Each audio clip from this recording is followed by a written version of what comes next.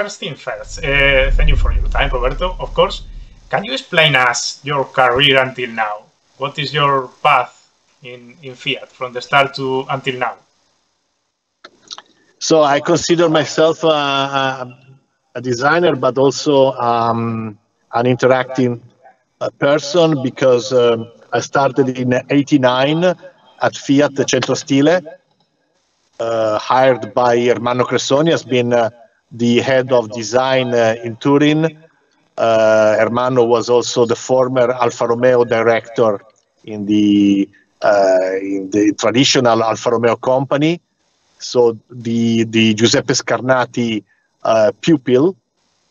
And so that's why I have a lot of consideration and love for my first boss, because he was the guy who also recognized in me a trend to see innovation, to see an adaptation to the new systems, because Fiat in 1989 was in process to purchase the first computer-aided styling system, purchased in Utah, United States, in Salt Lake City, by a company who was producing a flight simulator. And I brought my portfolio, and this was an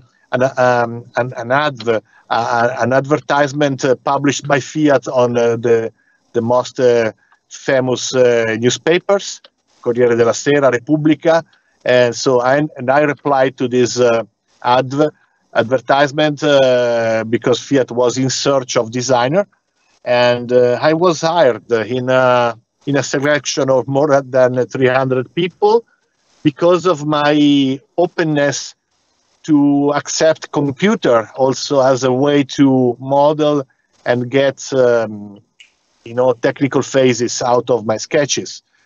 And it was good because I started with electric cars, because basically no one was so attracted by these projects in the studio. And I found a studio with Chris Bengal as an exterior design responsible. I found a studio where Peter Davis from, all these guys came from Opel. Peter Davis was another American designer who moved from Opel Design and was leading interiors. And Mike Robinson was leading advanced design. So it was a pretty international department. Andreas Zapatinas was joining from Art Center, Pasadena, a Greek designer who actually designed the Fiat Barchetta. So it was a very international team and very open in terms of research. And my first project or application has been a three-seater, 2.5 meters long city car called Fiat Downtown. It was the commercial name we gave to the car when we presented at Geneva Motor Show in 1993. So the project took a lot of time in terms of engineering, in terms of construction of the body shell. It was a very serious program of a full electric vehicle, zero emission, three-seater, center steering. For such a small compact package, we decided to have this center steering position, to have the two passengers on each side of the driver, no one on the back. And that was, this project was fulfilled of keywords like no one on the back, and moved by an efficiency in terms of usage of the space in the cockpit at 80% of the space, engine in the wheels, which was a request of the design team to have the traction, so the engines and then so this was so the first program, very engaging for me. I was not the only one designer in the project. There were two guys from Pasadena Art Center College of Design who joined me in this program. Darren Cades for interior, John Kinsey for exterior, but they were involved very soon on on a show car called the Fiat Scia. This car was the concept car beside the Fiat Punto launch, and so they this car. Fabrizio, can you make mute? Okay. Yeah. And so it was a very interesting program because I found myself pretty alone with engineers, completing the project and having this control over interior and exterior design. Basically, it was a very total experience, also in terms of the dialogue with the engineers, with also the company of the batteries. That was a Swiss company called Braun Boveri. This was as a designer, as a product designer, because I graduated in Rome in product design in 1985. So this experience has been exactly what I expected from a car company. So having a control of the project and moving from ideation inside out. This has been my philosophy until 500. I mean, not refusing the idea to have a perfect interior packaging, especially for giving dimension and sizes of for everything regarding commands and visibility, ingress, egress. And this is my point. I mean, I'm crazy for cars. I'm a maniac for sketching, but the idea to shape the cars in a very innovative way, moving from the necessity, the quality of the transportation is to me of paramount importance, and so that's why this program has been the ingress to the Fiat way. That's in some ways I exploded in many projects during the years, because this was the first, but another electric car came in '94 with a research project of the Centro Ricerche Fiat, the Fiat Research Center.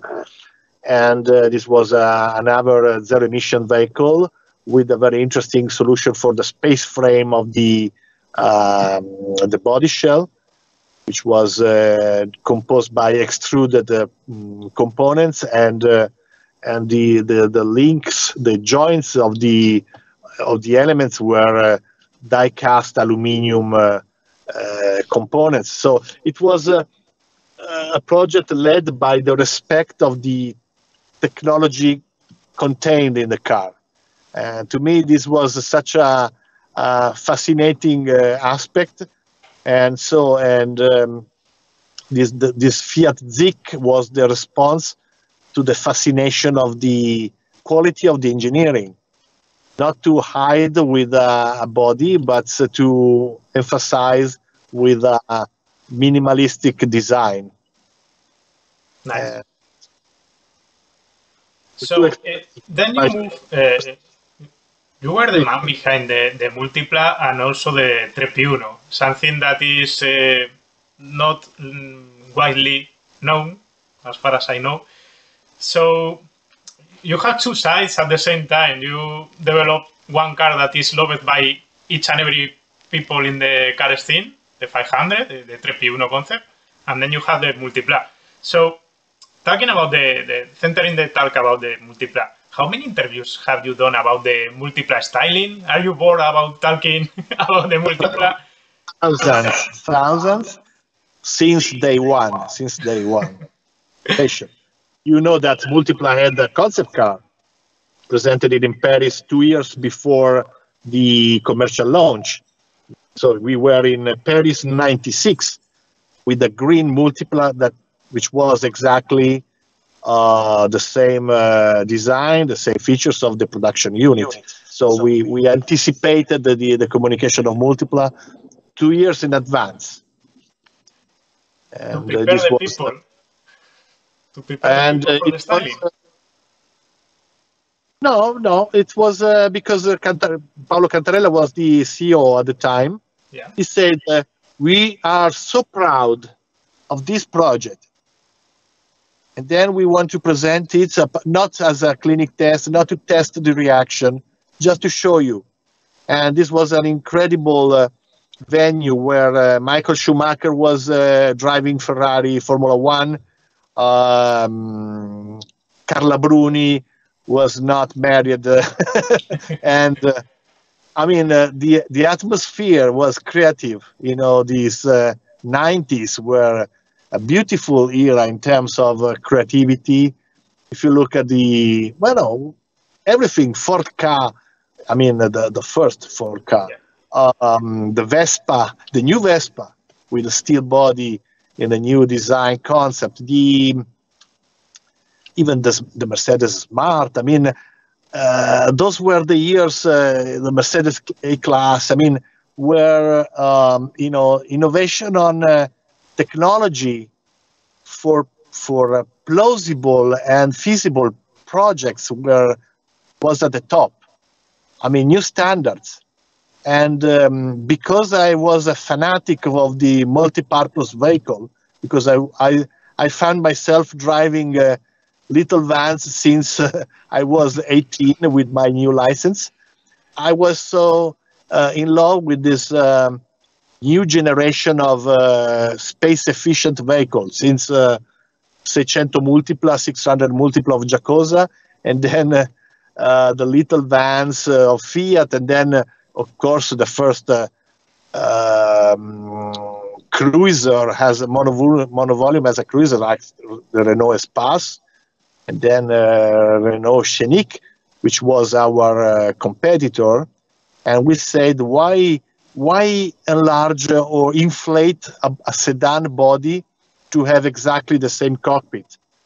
Why three rows seats are basically the worst idea to transport 6 people in a car, because the 2 in the third row in the back are basically isolated. So that's why the Multipla started with the consideration on the cockpit. That was the key idea, how to move again inside out.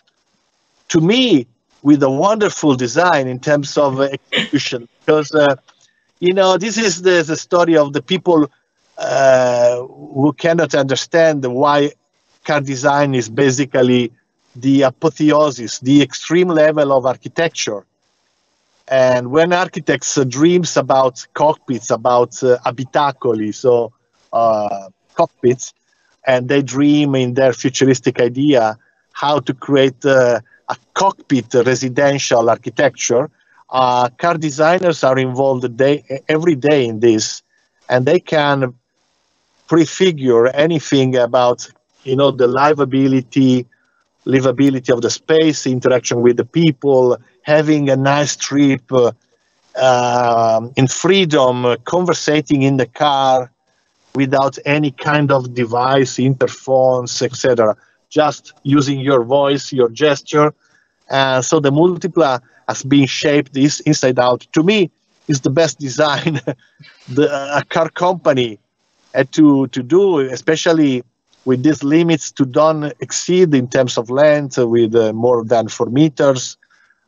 You can park your Multipla where a Punto is letting the space in a city. So it's an incredible car. This double-decker, another keyword of the Multipla was the double-decker, and everybody reminds the Routemaster in London, the 2-decks bus. But no, the double-decker for us was the surface below the floor, the volume below the floor. That was where gas CNG tanks or batteries were allocated. There was an hybrid Multipla built in some tens of units for the Campania region in Italy, so the Naples city. So this car was so innovative in terms of distributing the weights in the lower platform to don't sacrifice any cubic centimeter for CNG tanks for this wonderful methane gas Multipla. We also had the GPL version, the LPG version, totally safe for the occupants because you hadn't any, toroidal tank in the trunk and everything outside the car. I mean, this car is a wonderful design if you understand design. If you don't understand design, of course, is the ugly duck. Okay, the lower headlamps were ugly because we accepted to purchase a glass lens component. This is the only criticism I have. This design are the lower beam headlamps because we were forced to move the headlamps downward because the first Multipla had all the headlamps on the upper fascia. Yeah. Then I was forced to move the low beam on the lower position for a critic from an experimental engineer, where experimentation engineer, he said in extremely fog condition this beam is creating a problem for the driver. That was not completely true, but actually we were forced to move one element to the lower part. But I mean, so you can consider the Multipla with all the high beam and low beam in the what we call the bra, the reggiseno, the bra. It's I have pictures of the prototype in these conditions. It was wonderful. I mean, we had no things to break above the 1 meter of height. I mean, it's been incredible. I mean, extremely incredible. And I just want to ask you, it was Paolo Cantarella? 1 second. Yeah. Okay, please, William. I just want to ask you right now, Paolo Cantarella was the man behind this idea. Is the starter of this idea asking for it for Nevio Di Giusto, or is something that started in the styling department and then moved to Paolo Cantarella? Yeah, Paolo Cantarella. Di Giusto was my boss. Di Giusto, as an engineer, was the boss of design from since '92. He became my boss. There was good feeling because when you in the design group, you have an engineer with an open mind as him. You have the freedom to express. Not your hands are not obliged to execute the things at the taste of your boss. You have the openness to invent. And so Nevio Di Giusto was the very open-mind man who joined innovation engineer, advanced engineer, and design. He collected these two departments in one facility, which was great. And then Paolo Cantarella was visiting the studio at 8 o'clock in the evening, and he approached my table. I use a very large drawing table as a tazebao to collect ideas, and was clear to him that we were thinking something with 2 rows of seats with 3 passengers abreast. And that was the key idea, because I used, especially my skills of designer are also to represent people, to represent people in the car, transparency. I don't like to start with, a cotton wool and some pastels and making my hand flowing and then think what I can do with this color. I'm more the comics illustrator. I start with people. I start dimensioning the car with my skills of designing persons, dogs, the people on the road. And so that's why the Multipla, to me, is the most proportionate car we design ever, because it started from designing figures. And so Paolo Cantarella joined silently my table. I was the only guy in the studio at night. And he said, oh, this is an interesting approach to shorten the car and to have a lot of trunk, half 500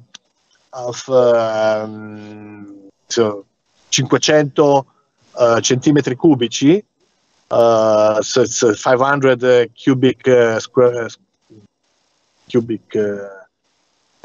centimeter, and so a lot of trunk and 6 standard seats, not fortune seats. And this is the great thing of the Multipla, is that you can accommodate whoever in one of the seats, and she or he can find the same comfort, the same safety, the same condition of dialogue inside the cockpit, with a lot of luggage on the back, and with great access, because you don't have... So the Multipla is full field of concept.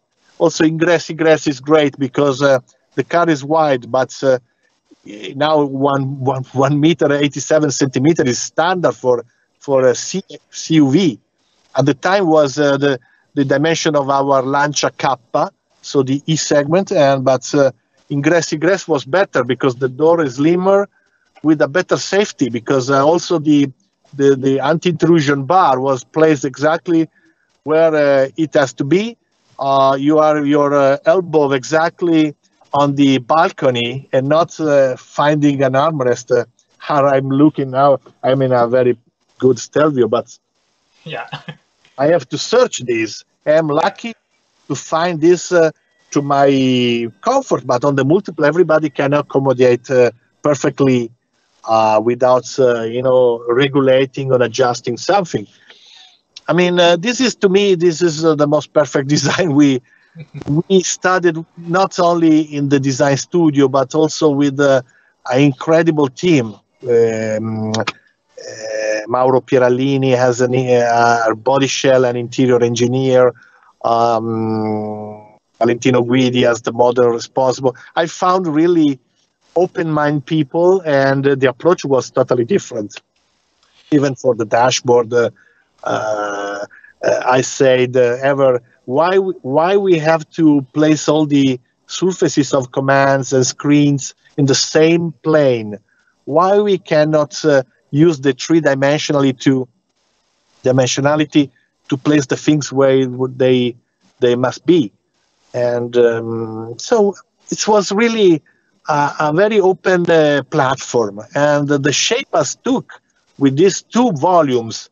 The lower has the mechanical body, the platform, and the upper has the glass house, the greenhouse. Has been incredibly well executed in terms of simplifying the shape. There's no character line. There's nothing as a sculpture in this car. It's made by volumes, not by character lines. I ever hated this ligne du caractère. I mean, this to me, it's. Moving from a product design, this has been ever strange. And when you look at the Aurelia B24, one of the most wonderful car ever in terms of proportion, the Lancia Aurelia B24 is the first Gran Turismo ever, and there's no character line. There's nothing affecting the pure body. And to me, Multipla, it's a nice car, but when this summer we have to conversate with a German journalist, and she was so crazy to see how this guy has produced the ugliest car on earth and then design such a cute car as the 500. Yeah. It's not probably him. And she was always pointing at the fact that there was not similarity to the cars. And of course, I told her that any project is a single aspect, and the family feeling of Fiat is point directly to the experience of the and the quality of the trip, of the journey, not the idea to place your useless family feeling emblem. I mean, this is another strange thing where car design has jumped in a pothole and never accepted the idea to start from the scratch. Why did Fiat restyle the car so fast, only 3 years after launching it? Because the car is doing well, 50,000 units per year, around that at that time, and then they decide to change the face, lower the headlamps, and then the car slows to 25,000 units per year in Europe. It was a mistake. It's something that was necessary to change the phase. It was a useless operation. I'm not. Believe me, I was not involved. I was not a CEO. I was not a vice president. Of course, I've been ever a designer talking very simple. Now I am in a homologation session. I'm talking with the engineer of the government. I mean, to me, it's natural when you are in control of a project. You are clear. You are honest. And the restyling of Multipla was useless. Was a loss of money. Stop. And so this attempt to normalize the Multipla, because the idea was to normalize. This is the the right word, the right description, was useless because it emphasized something that was not compatible with such a face, because pillars were absolutely vertical, and even the attempt of Honda FRV was to use the same concept of the design of the packaging, but shrinking down the center seats to a useless dimension, just good for children or for very small persons, and emphasizing this vertical aspect with a normal design. So that is the greatest mistake you can do when you approach a different package.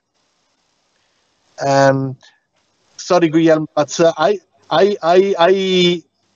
work on a Gio Ponti project of 1952. Gio Ponti was a master of style and quality of ideas, and Gio Ponti designed a car actually, and nobody has produced this car in 1952. Believe me, this car was the first hatchback in the history. You developed it to a real one that was shown a few years ago, right? Yeah, in Basel, I made this project. I did the 3D for the Domus magazine in Italy, and we presented this car in Grand Basel show. Okay, the car was it looks made by cardboard. I mean, very flat, etc. But Gio Ponti was clear. He was the genius of the Italian design, really appreciated in today more than more than ever. And he said, let's stop with these useless gonfie, inflated surfaces. And he was right. I mean, he was right. Inflated surfaces are for nothing. I mean, I can believe and can accept, a round shape when you are exceeding the cockpit, when you are working on a sport car, when you are in a condition where the cockpit is so small for technical aspect, and your tracks are so wide, and you have to connect these two extremes. But when you work on the Gio Ponti car, on a sedan hatchback, I mean, the first thing he did was to flatten the surface of the windows and sides. And then Giugiaro made in the 80s the Chroma and the Lanciatema were absolutely elegant cars, very functional and elegant, because in the 80s, finally, we found that we don't need shoulders to look better. Yeah. No? I cannot... Why we are back to shoulders? I mean, this is... I don't know. If you look the Citroën Ami, it's an interesting concept, and there are no shoulders. I cannot stop thinking that the Multipla is something ahead of its time. And you developed a car that was flat in the floor and is a proper car to electrify. I think that it's a concept of a car that if you launch it tomorrow, it will make sense. Tell me I'm wrong. Or not. Yeah. It was too in advance, but also never is too advanced. I mean, nothing is too advanced properly. The idea that design follow communication, it's important, because our role is to educate people. I mean, there are cars which were badged as ugly because especially when they are overloaded of design, of styling, they want to look better with the fins or, the NSU prints. At the time was a competitor of the Fiat 500, was considered ugly because the car was trying to look as a Chevrolet Corvair, but it was shorter than my tub in my house, in my bathroom. And so looking as a Chevrolet Corvair, that was such a style car. I mean, this was, they considered ugly. But when you shape something in terms of that this works. This work, as Giugiaro said, the Multipla is not beautiful in terms of fascination, but it works. And it tried to make something. You remember the Ital Design Struttura. Yeah. Struttura was, and also Ramaciotti said to me in Pininfarina, they tried to replicate the Multipla for Hyundai with this matrix, etc. But they wasn't capable to accommodate 6 people as the Multipla did in the same dimension, because they had to add some volume on the sides. And this was the wrong thing to do in a concept where you want to make this working perfectly day by day. You need to fall in love day by day, not when the car is rotating on the platform. Yeah. That's why I consider Multipla, in advance for the time, but probably the communication was not sufficiently compelling. We had this spot with Michael Schumacher in Ferrari restaurant. Was good because the car was not appearing. Actually, Michael was placing the seats exactly as he has seen on this car, telling the story of this car to some friends. And the good thing was the waiter pulling the trailer of the trolley of the cakes. he has stolen the trolley to simulate the trunk. That was the most appealing part of the spot. I mean, you have to say clearly, stop with the useless and empty surfaces in the cars. Let's stop with useless space front and rear. And Marco Paolini, a theater actor, he made that a very compelling communication for the Multipla as a theater piece. But this movie is not around again because the copyright has been limited for the first month of the presentation of the car. This was a very intelligent way to communicate the car, and this was the forma, il contenuto, is the content, and the content is the shape. So it was interesting because... Right. Last but not least, last question, I promise you. There was an Abarth appearance package when you launched the car. There was an intention to develop some kind of sporting version of the Multipla when you have it on the boarding design, on the design board? No, we made a very interesting SUV version because SUV means sport utility vehicle, not off-road, not adventure. You know that 3 women brought a Multipla last week in Senegal from Milan with 200,000 kilometers on the clock, and they delivered this car to an association of women in Senegal for save children from a disease, eyes disease. I mean, there was not a sport version. There was an SUV meant to be usage of the internal space better.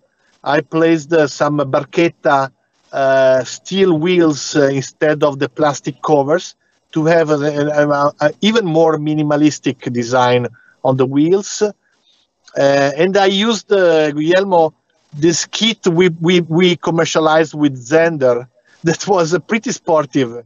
But to me was interesting because the bumpers were cleaner and probably only in Switzerland is sold very well with 17 inches wheels. But my idea was to lift the car a little bit to don't have problems with unmade roads, and to have a light color like beige. I want to replicate this car because it was an official proposal. It's never reached the production, but was to me was the right approach to sport utility, because sport utility means a car useful for sportive people. It would be great if you do that. Yeah. So the Multipla is totally good for people making sports, because I know a lot of people from every kind of adventurous sport, also parapendio, mountain bike, but also paracadutisti, parachute, etc. So it's everything. I mean, I know a lot of people, free climbers, they use the Multipla to go everywhere. Yeah. This is such a great conversation, but I want to leave you to do your work. Congratulations for the Multipla, Roberto. It's something that you never forget. Once you have driving one and feel it, it's something that never leave you. So it's a pity that you don't have a Multipla currently in the Fiat lineup. Maybe in the future, I don't know. But anyway, thank you so much for your time, and again, congratulations. Thank you, Guillermo. I am boring sometimes when I start talking about the projects I work with, because I'm not the father, daddy of Multipla. I'm an interactor. I mean, I ever shake the people in trying to make something relevant, and 500 has been relevant in our approaches. We persuaded, we convinced all the management to go to produce a car. The Fiat was not interested to produce, because we were producing an A segment as Panda, and so the 500 was superfluous, and and eventually the company decided to produce, because there were stories, there were concepts delivered to the people in the company first to reach the external customers. It was so interesting creating this concepts, and I thank you, Guillermo, for these questions, because these are also bringing me to these keywords like inside out or human centric, which are probably very useful for the future also. They are missing right now when you see the SUVs and so on, cars that are designed from the exterior to the interior instead of starting from the people. So the car design world misses some kind of understanding of what do you need to develop a proper people car. So anyway, thank you so much, Roberto.